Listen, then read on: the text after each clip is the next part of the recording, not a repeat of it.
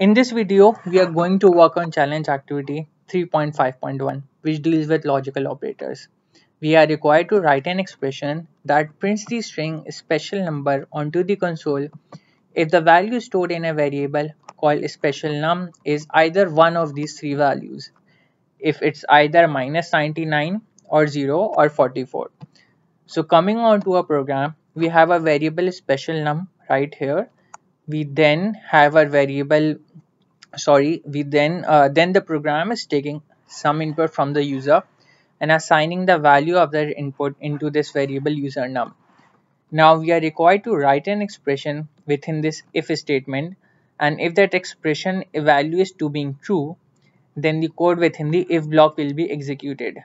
According to that code, the string special number will be printed onto the console.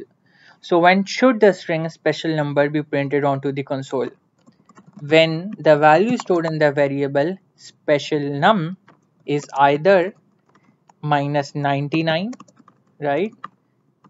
If it is minus 99, or if the value is 0, or if the value is 44. So if a special num holds either of these three values, then the string special number would be printed onto the console, because this overall expression would evaluate to being true then, and once it does, then the code within the if block is allowed to run, right? So this is what our expression should be. Now to write this expression in the correct syntax used in Java, so we use the comparison operator to determine whether the value stored in special num is minus 99 or not. So if it is, or if it's not, then you need to use our OR operator or logical operator to determine whether the value stored in the variable special num is 0, or if the value stored in the variable special num is minus 44. So this is the correct expression that we just wrote, or it should be the correct expression that we just wrote. We utilize the logical OR operator to check whether the variable special num holds either one of these three values, right? So if it holds any one of these three values, then the overall expression would evaluate to being true. And we all know the principle behind the logical operator OR, right? In OR, if you have hundreds of conditions and even one of these conditions comes out to be true, then your overall expression would evaluate to being true, right? So for example, if you had something like if you had something like expression 1 or expression 2 or expression 3, and supposedly your expression 1 came out to be false, right? And your expression 2 came out to be true, but your expression 3 also came out to be false. Then according to the principle of the OR logical operator, if any one of the expressions comes out to be true, then the overall expression would also come out to be true, right?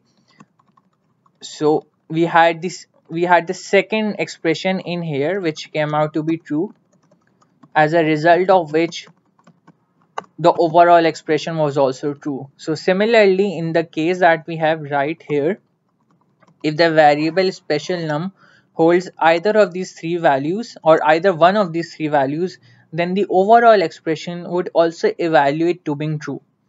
And once it does so, then the code within the if block will be executed accordingly. So let's run this code and check it against the standard test cases that we have. If we manage to obtain all of the outputs correctly, then that means we wrote the expression that we wrote is also correct. And yes, so all of our test cases passed. For instance, in the first test case, the value 17 was assigned to a variable special num, and which means that this value is basically neither minus 99 nor is it 0, and then neither is it 44.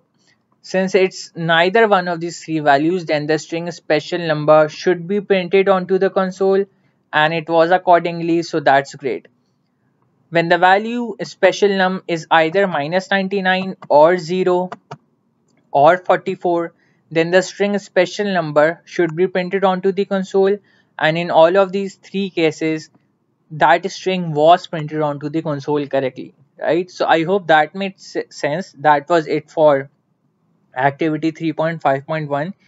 If you have any questions or would like to give any feedback in general, you are more than welcome to do so. Please reach out to us in that case, and if you further need any help on anything. Great. Thank you.